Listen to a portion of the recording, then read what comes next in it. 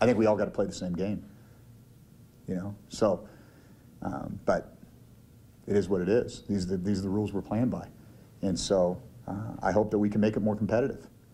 I'm sure they love it, but you know, I mean, it's the same storyline every year, right? And like I said, if you've got one group that's offering $3,000, $3,400 a year in cash to these kids that another group isn't, we're not. The scholarship isn't apples and apples. So are we really playing on the same level? I don't know. Montana State head coach Jeff Choate there in response to a question this week at his press conference on whether or not NDSU's run has been good for FCS football. He mentions NDSU and James Madison as the only programs offering full cost of attendance at the FCS level. And so yesterday, as NDSU signs 24 on early signing day, I asked NDSU head coach Matt Entz if cost of attendance seems to be a drawing factor when he's in kids' living rooms, or if it's really more of just a cherry on top. I think it's more of a cherry on top. I think most of these kids want to be Bison. All these North Dakota kids grow up wanting to be Bison, so I don't think cost of attendance has anything to do with their decision making.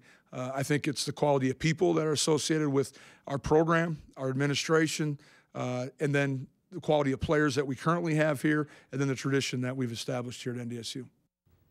Coach Entz referencing the North Dakota kids growing up wanting to be Bison. He and his staff signing 5 from the state with an increasing emphasis here near the Metro this year. Those local signings including the children of Bison alumni like Davies Ty Satter, whose father Tony was a major playmaker back in the Division II days, and Shanley's Joe Cava, whose older brother Jake is currently in the Bison locker room. It's a special day for these families and an emotional one. Pride, you know, you just Bison pride, I guess. You dream their dreams, and here you go. Pretty cool. I kind of always wanted to go to NDSU, just since my brother's gone there, and that's kind of just been my dream to go play there. I'm just really excited to be able to be a part of the Bison, and I know he's super proud, and really excited for him to be able to see me play after he did. In all, NDSU signing 24. Coach Entz saying they got one of each position, an emphasis he says he set for the class. They do have space open, though, and could add to this class in February on National Signing Day.